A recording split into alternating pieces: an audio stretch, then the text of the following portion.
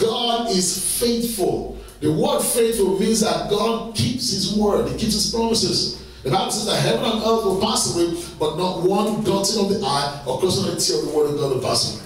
So when God says, when I bring my tithe into the storehouse and bring my offerings, okay, God says all this will happen, and God says, prove me. So, but when you're walking in offense, you can't prove it.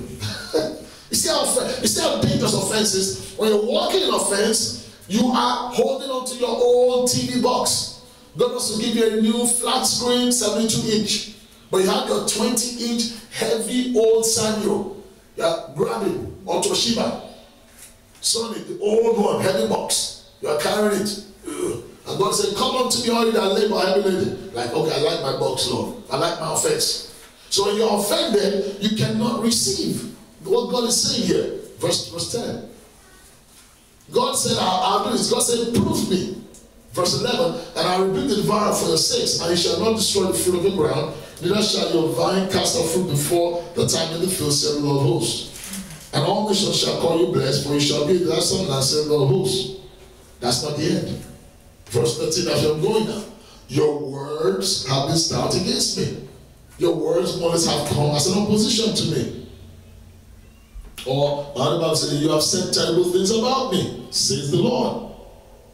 Yet you say, what have we spoken so much against thee? And what have we done? What have we said, Lord? Now this is what God says to say. You have said it is vain to serve God. And what profit is it that we have kept his ordinance and that we have walked mournfully before the Lord of hosts? Let me read the other one. You have said, what's the use of serving God? What have we gained by obeying his commands or trying to show the Lord Almighty that we're sorry for our sins? Verse 15. And now we call the proud happy. Yet they that walk wickedness are set up. They that tempt God are even delivered. From now we say, blessed are the arrogant. For those who do evil get rich. And those that dare God to punish them go free of harm. Many times Christians say, oh, and see, many times we say these things casually. If somebody buys a new car, oh, he's a drug dealer. Because you know those drug dealers, they have money. When you say that, what are you saying about yourself? You must be a drug dealer, they have money. You know, you must be some shady deal. Now, I'm not saying they're not into it, but that's really not your business. A lot of times Christians talk down the blessing of God on their lives by talking up the works of the devil. They talk down the blessings and talk up the work of the devil. All them drug dealers, they're all rich. All them rappers, all them, you know, I don't want to mention any rappers' names. They sing all this nonsense. They're all rich. It's like to be rich these days, you have to be clean. And danger with that is when we say this and you are not trying to do something unclean with your hands, it's a problem. When you say, oh, all the rich people, they're all going through, of course, you know no rich man is clean. All rich people, they're not clean. So what are you saying about yourself? Jesus was made poor for you so that you through his poverty might become rich. And then you are not getting those riches because in your mind, okay, for you to get those riches, you have to be unclean. You just said it. You wonder why it's, you see, I'm just trying to show you how our mouth stops our prosperity. Your mouth, you see, here it is. We just read about bringing all the tithes. So God says, I'll open the windows of heaven and pour out a blessing that you don't have room enough to receive it. And God says, your words are in opposition to me. Your words have become stout against me. You have said it, only those who are bad or evil, only those who commit crime, only those who sell weed and who sell drugs, and they're the ones that make it. Oh, for you to be promoted on the job, you gotta sleep with the boss. When you say those kind of things, even Christians say that. And Christians buy into those things. And they wonder why the word is not working for them. You wonder why the word is not working for you. You know, the reason why I'm not getting, because I have an accent. You wonder why, and God says, I'll bless you in the city, I'll bless you in the field. God blessed Joseph in a foreign land. Joseph had a foreign accent, had a different skin color, was worshiping a different God, and Joseph was also a slave. And God blessed him in a foreign land. But now you use your own mouth and you talk down yourself, and you wonder why the blessing is not coming up. When the praises go up, the blessings come down. Yeah, they come down, but because am I receiving it? Am I too busy getting offended? Am I offended with the city? Am I offended with the people of the community? Oh, all these Americans, they don't like we non-American born, American born people. Those black Americans, they don't like, Africans or Caribbean.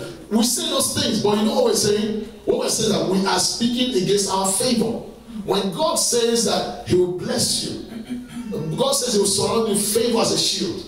That means that even if that person does not like you, the favor of God will protect you from them. If you remember the scripture, I want you to please make sure you read that scripture that we read today.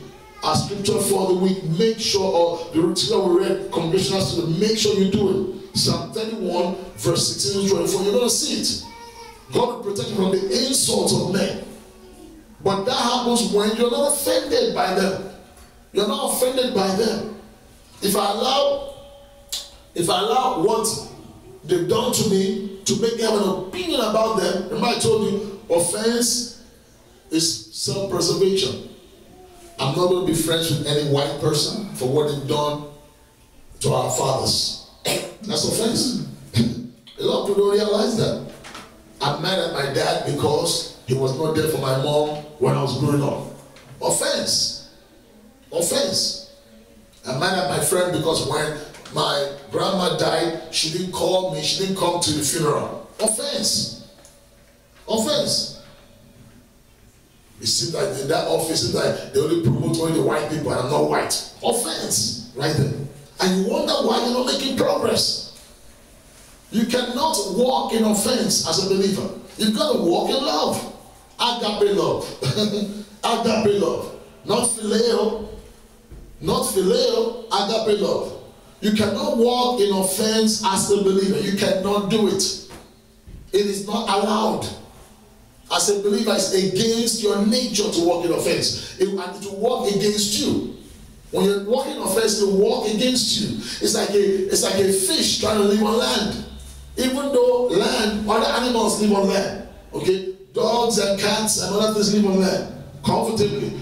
A fish cannot live on land. That's how a believer cannot walk in offense or should not walk in offense. It will walk against you. It's not your nature. It's not in your nature to walk against you. It will work against you. You cannot afford. I mean, God says it clearly here. People are offended at God because people are saying, "Oh, look at that." A lot of people. I mean, I could go into this from a racial context where you have a lot of people who have a skin color, a darker skin color, offended with those who have a brighter skin color because of racism, of slavery. And people today who are living in 2013, who did not smell slavery and all that stuff, today are offended at other people over what their ancestors, with those other people never did not partake in. They're offended at them. That's why I'm talking to white people. I don't have white people. I don't deal with them. I don't deal with those white people. It's still an offense. Offend. Offend.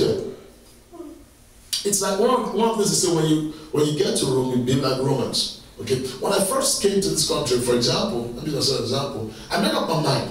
I'm not in Africa anymore, I'm not in the Caribbean anymore. I'm in America. For me to enjoy and really, live well here, I need to relate to Americans who know the system, who know how things are done. I cannot be offended at them. Even when they say, when I'm talking, I cannot be offended. I have to avoid the spirit of offense and relate to them because I want something from them. I want to learn something. I want to get something from them. I want to gain something from them. If I get offended, I will not get my end. I will not get the fulfillment of that which I desire. I'll go to self-preservation mode and stick to myself and not get the benefit that I will get from relating to them. I mean, even let's talk about the whole black thing. When did black people get involved in America? I mean, when I say get involved, I mean actively as a race of people. In the 60s, 50s, 60s, civilized area and all that stuff. Okay. Therefore, white America is much more advanced than black America relative to finances, relative to structure. Way more advanced. They've done this thing for many, many more years than black people. Therefore, there's no reason why I, as a black believer today, living on this earth today in America, would be offended or stay in offense. So I say, well, your parents are not born here. Listen, leave that alone. Leave that alone. We're talking the word of God here. We're talking about the Bible here. The Bible is applicable in this generation. If it's not applicable, you might as well just burn the Bible and forget it. If the Bible is not relevant to issues of racism, I speak to them in a way that we can profit it and do well, then we might as well just burn the Bible. The Bible says the Bible is profitable for all, in all things. Okay? Therefore, the Bible has an answer for the issue of racism. So in that case, relative to offense, if I as a black man, even if let's assume I was born in America and my parents, were American born and all that stuff, therefore we came through generations of slavery and all that. But let's assume that's the case. I cannot afford to get myself locked up as a born-again Christian in offense. It's against my nature. Offense will offend me. Offense will offend me. Offense is not agape. The Bible says if you don't walk in love, you are walking in death. And not physical death primarily, but absence of God's favor and influence upon your life. Because God could want to use a white person to bless you. But here you are so offended that you're in self-preservation mode, you have a negative vibe around you. A white person says hello to you, don't smile back because you're offended. I don't want to be their friend. You are in school with them, you are at work with them, you live in the same community, you don't want to talk to them because they are white. Or vice versa, but even a white person listening right now, I don't think because they are black. Same thing. Offense for no reason. For no reason. There are benefits that I can get from you, I can get from me in relationship. There are benefits of friendship relationship, benefits of marital relationship, friendship, benefits of community relationship. We're all in the same city. We all have to go through the same challenges and experiences. And therefore, when we can flow together, we can accomplish more together. Acts 24, verse 16. My time is nearly up. We're going to do part 2 on Wednesday. Part 2 on Wednesday. I didn't finish this message, but part 2 Wednesday. Amen? Acts chapter 24, verse 16. Acts of the Apostle, or Acts of the Holy Spirit through the Apostles, to the 24, verse 16. Hallelujah. Glory to God.